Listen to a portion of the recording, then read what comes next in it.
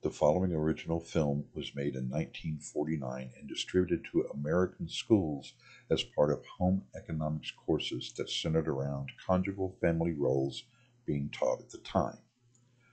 This was at a time in history when many now controversial stereotypes and social norms were in place, taught, and promoted. These acceptable social norms included patriarchy, misogyny, homophobia, bigotry, racial segregation, sexual inequality, and racial inequality. Though times have gotten better in this respect, many of these norms remain a struggle today. By way of comparison, this republished version is intended to be an artistic and informative reminder of such times and absurdities. In my humble opinion, love, Emay.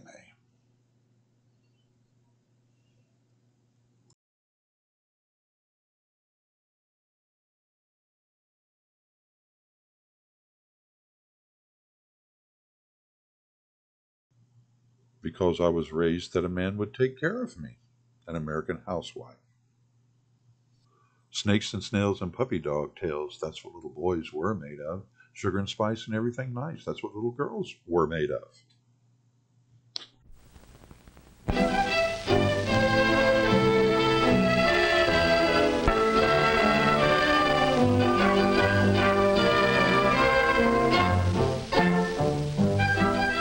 Look, there go the Millers again. Off for another day at Crystal Lake. They're always having good times together. Wish my family were like that.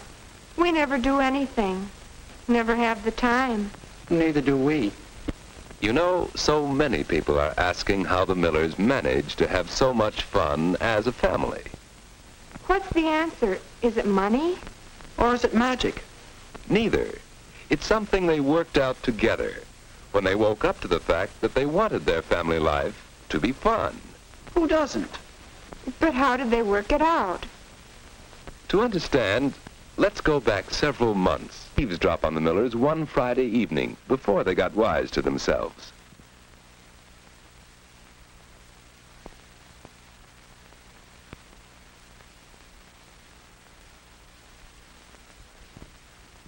Mother, you promised to have dinner ready at 6 o'clock. I'm sorry, Catherine. I just didn't finish my other work in time. Oh, well. Dad's not home yet anyway. Nobody seems to care that I have a date at 7 o'clock. You can still make it, dear. I'll do the dishes alone. But you and Dad are going to the movies. I'm too tired. I did all the washing today, and I cleaned your room, too. It really needs... I meant to come home and clean it, Mother. But after school there was a meeting. Mother! I can't wear these slacks tonight. You said you'd press them. I know, Harold, but I just didn't... Why don't you press them yourself? Say, where's my racket? In my closet. I broke it. I meant to tell you. You broke it? And me with an important match tomorrow. Why didn't you get it fixed? Where would I get the money? Money? Mother, I need a couple of dollars to take Mary out tonight. I haven't any money, Harold. But you might have when he comes home.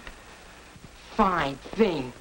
Dinner late, tennis racket broken, no money for date, and no pants to wear. If this only were a business, we'd go bankrupt, but fast.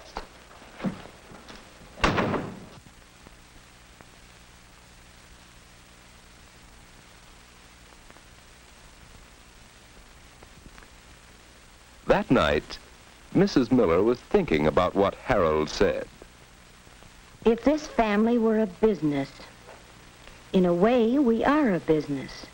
We have money to handle, just as a business has. Yet we never make it last from one payday to the next. But that's not all we can't seem to manage. Isn't there a better way to manage ourselves? Wouldn't we all be happier if we worked out a little system for living together in harmony? It's worth a try. I've called this first meeting of the Miller family to propose that we try to establish a definite program for managing our home so that we'll all get more out of it. More fun, more leisure, and more harmony. I'm certainly in favor of those things. Harmony, leisure, fun. Who isn't? But how can we manage them? We'll have to work out the full answer together. But for a start, I've made a list of points that will guide us. 1, schedule. 2, responsibilities. 3, privileges. And 4, finances. Sounds impressive. What do they mean? How do they work? Well, remember last Friday evening? It was nothing special. We've had plenty of differences just like it. I caused a good part of the trouble by not having dinner on time. We need to make a definite schedule and stick to it so we can all make plans accordingly. I can be more careful about coming home in time for dinner or phoning when I'm going to be late. Yes, but then I didn't have dinner ready, so Because you took time to clean my room. That's something I should have done. Well, that's my Point, privileges. Well, responsibilities and privileges always go together. If we accept responsibilities, then we acquire certain privileges. Such as? Well, such as... I can think of one. Privilege of having your private rights respected. Such as having someone ask your permission when she wants to borrow your tennis racket. That's a general idea. Now, my 4th point is finances. Yes, where are we going to get more money? We don't. You mean a budget? Well, if we were a business, wouldn't we have a plan for spending our money? That does it. Well, I'd like to suggest that we adjourn for now and all give this some serious thought, and then get together for another meeting next Monday after dinner to discuss a plan for spending and all these other matters. Good idea. I'd like to have these family meetings every week. After we've worked this out, later on we can check up on how we're doing. Well, it looks as though I really started something. Say, Mom, you're swell.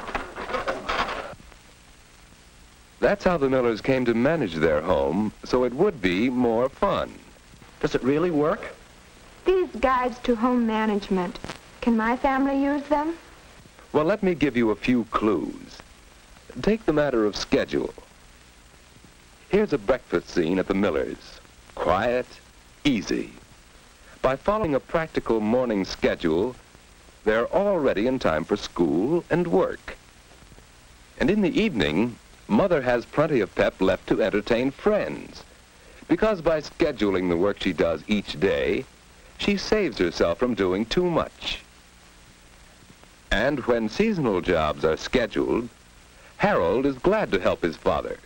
It doesn't happen that he has other important plans for the day. Of course, this is also a matter of responsibilities, which are divided up according to individual abilities and interests. Besides doing assigned jobs and caring for his own clothes and belongings, each is responsible for being considerate of the others. For instance, putting things back where others expect to find them. With responsibilities go privileges. Although the strength of the family lies in unity, each member has individual rights. The right to open his own mail, the right of privacy, to work alone, undisturbed by loud noises in the house or by unwanted visitors, and the right to have opinions respected. This privilege the Millers protect in their family council meetings. Let's listen now for a few pointers on the 4th guide to home management, finances. As you know, our financial position has greatly improved during the 6 months we've been planning our spending instead of letting our money slip away from us. However, during the past 2 months, what with Mother's operation and Catherine's dental work, our medical expenses have been very heavy, more than our budget could provide for. So the question is, where is the money going to come from? Well, we could take our vacation money. Oh, no. That's a big thing we've been saving for. Well, can't we find the money in some other account? No, not that much money. Maybe a little bit here and a little bit there. Well, I don't know. Look, that new electric mixer we'd figured on buying. I can do without that. No, Mother. You've been wanting that for so long. Wait a minute. If Mother can do without her mixer, I'll skip my new dress. That is, if Mother will help me make over the one Aunt Grace gave me. Of course I will, dear. Well, if that's the way, I guess we can patch up the old seat covers in the car, put off getting new ones until next spring. Sure thing. And if I can get a little help with my jobs around here, I'll be able to clear time to pick up some extra money working after... The trick lies not in having the most have. That's how the Millers are using good home management to achieve a happier family life. Now, do you think they're successful? Looks good to me. To help make your home a well-managed home.